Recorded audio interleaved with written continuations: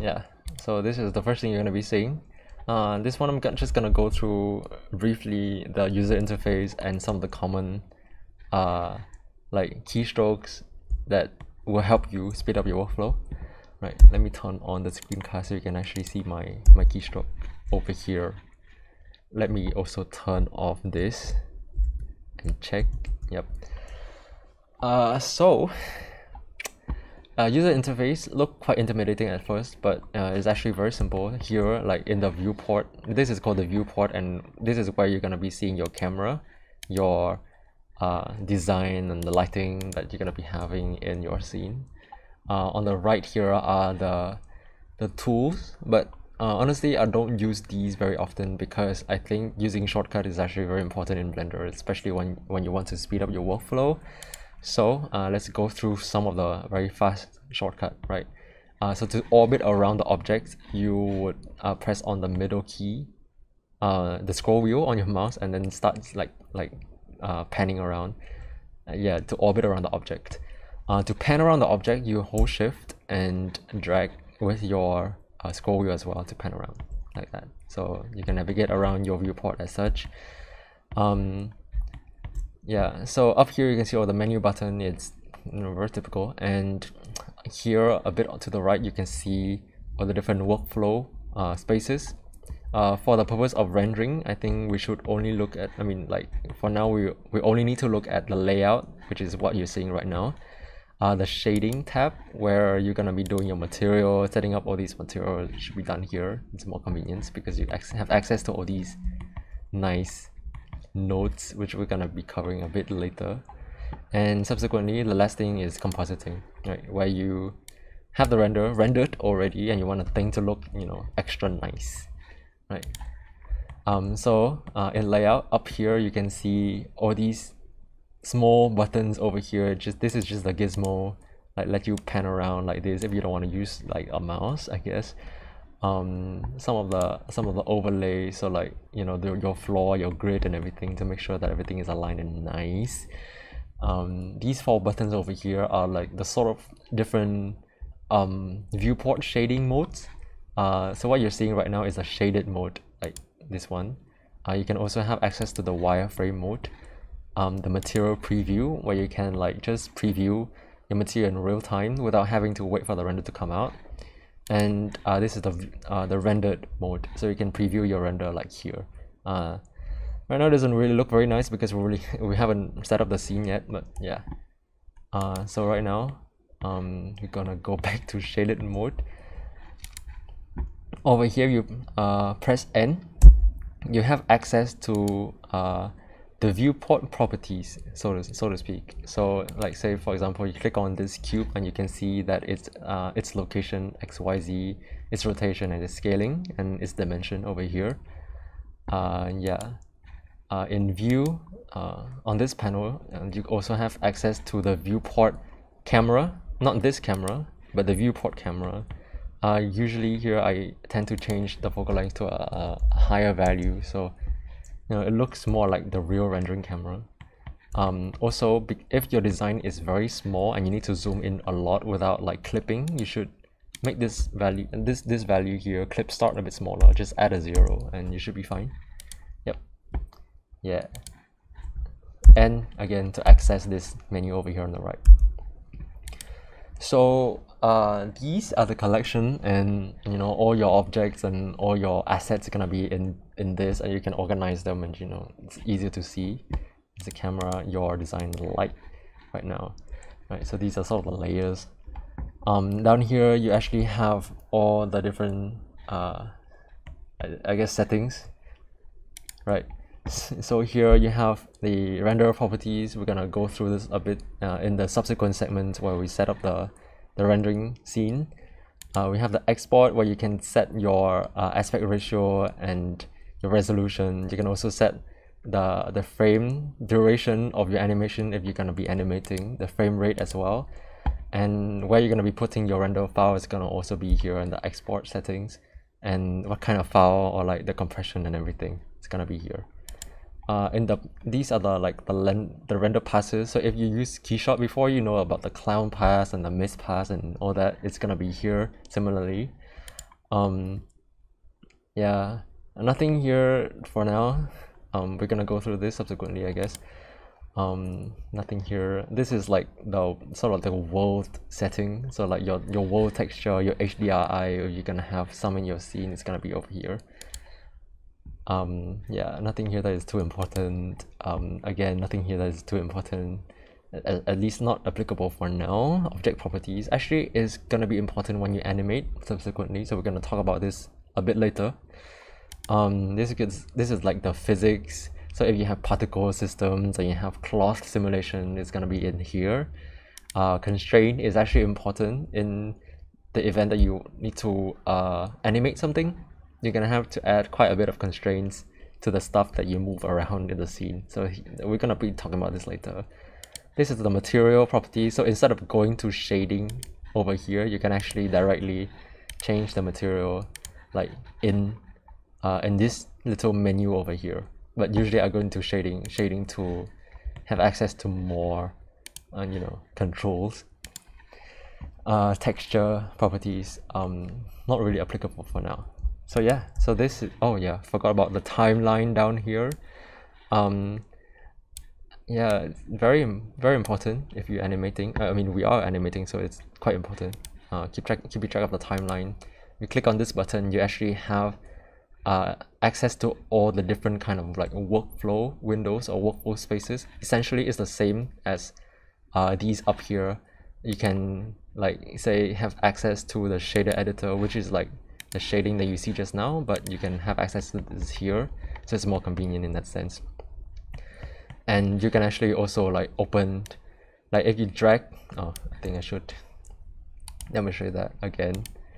Right, so you drag your cursor up here, see like a little plus sign, you can actually drag, oh my god, you can drag it across and open like a new viewport or window, and here you can again change what workspace you think is suitable for your workflow as of the process of rendering. Yeah. So yeah, that is interface and some basic UI. Right. One thing I want to show, shortcuts. I think I haven't shown the shortcuts. I can't remember, but I don't think I did. Right. So now you know how to orbit around the object, you know to pan around the object. To move the object around, actually, you can actually just use one of these tools, or the faster way of doing it is to select the object and press G, and then you can move it all the way around. And you can also lock it to a certain direction, say X, you press X to lock it to the X axis, press Y to lock it to the Y axis, or Z to lock it to the Z axis. For some reason it's not showing down in the screencast, but yeah.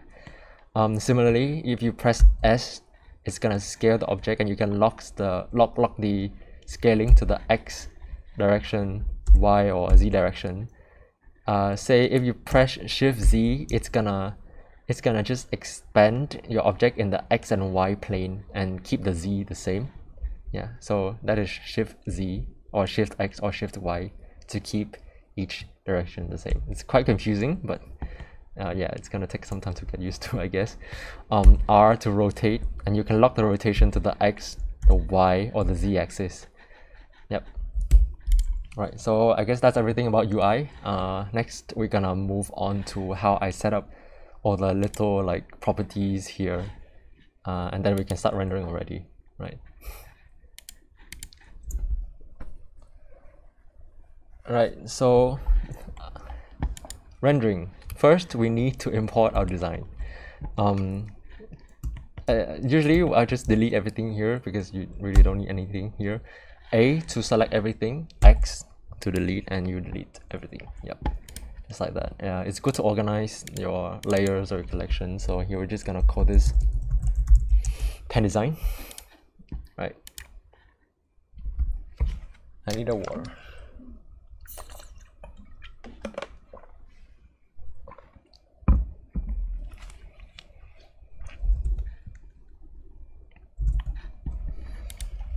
Okay, so now we're gonna import. So in file, you click on import wavefront and locate the file that you saved. Yeah, this one, pen design. Select the OBJ here in transform, forward, you're gonna select Y forward, and the Z is gonna be up like by default when you select Y forward. In geometry, you would have to change, instead of split by object, split by group, and that's it. It's gonna take a moment. As you can see, that the pen is imported, but it's very big. It's actually very big. So the first thing that I always do is to S for scaling, if you remember, and then you're gonna key in the value of 0.001. Essentially, you're changing from meter scale to millimeter because you cat it in millimeter. So now you can see the pen over there is yeah, it's to scale. You can actually check it by pressing by just selecting, like, say, a part that you know the dimension of, and press N and go to item over here, and you can check the scale to see that it's correct. It's important for the design to have proper scale, like the actual scale, in order to for the render to look most realistic. Yep. One thing that I forgot to mention is that you can actually access the orthographic view, which is very helpful, by typing 1 on the number pad. Alright, let me relocate the design. 1 to go to the front view, 3 to go to the side view. Oh my god. Yeah, 3 to the side view, and 7 to the top view. Or you can actually just click here to go to the different orthographic view, but I find it faster to just like click like this: 1, 3, and 7. Yeah.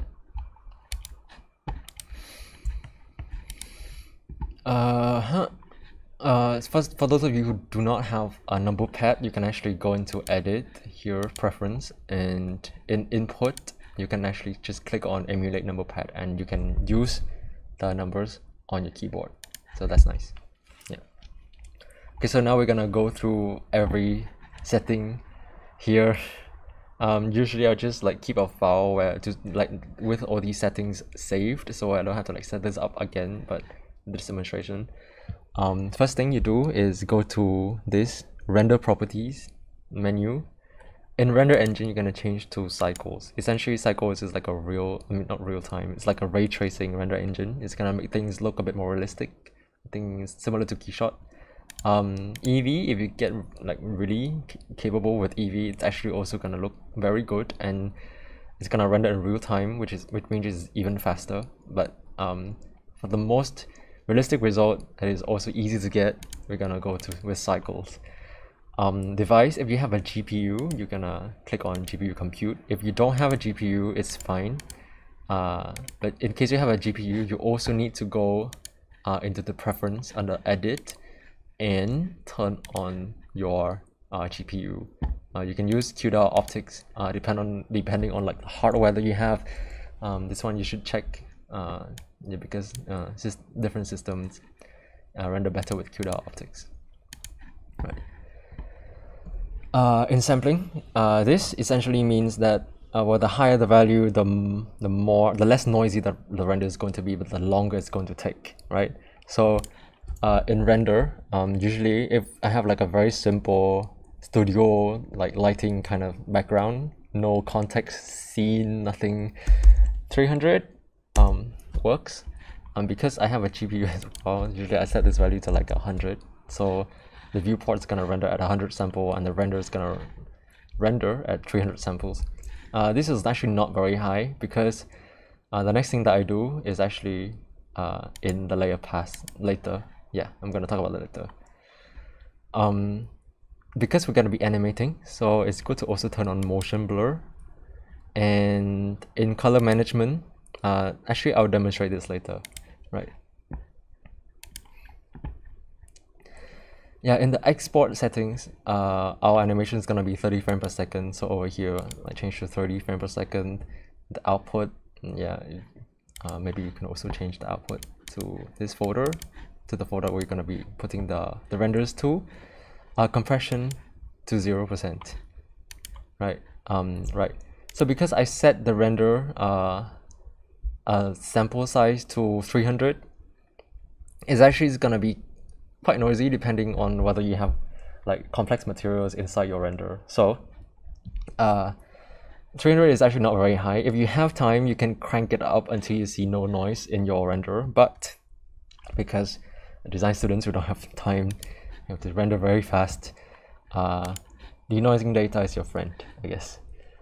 So if you check this, essentially what it's gonna do later, I'm gonna elaborate more, but essentially it's gonna just like use like some AI thing to take the noise away from the render subsequently, even if you have like a very low render sample size. So that is very nice. So just check this box and we're gonna talk about it later, denoising data. In a world, this value, I changed to 0. Essentially, it's gonna take away all ambient light from the scene. So all the lights that we're gonna be putting in our scene is gonna be the only lights that contribute to the lighting of the object, right? Nothing here, I don't think. Modifier, nothing as of yet. Actually, nothing here as of yet. So these constraints we're gonna add later, right? And material, and oh yeah, I think that's about it with like setting up the render scene. Right, so that is like the, I guess the end of the next segment.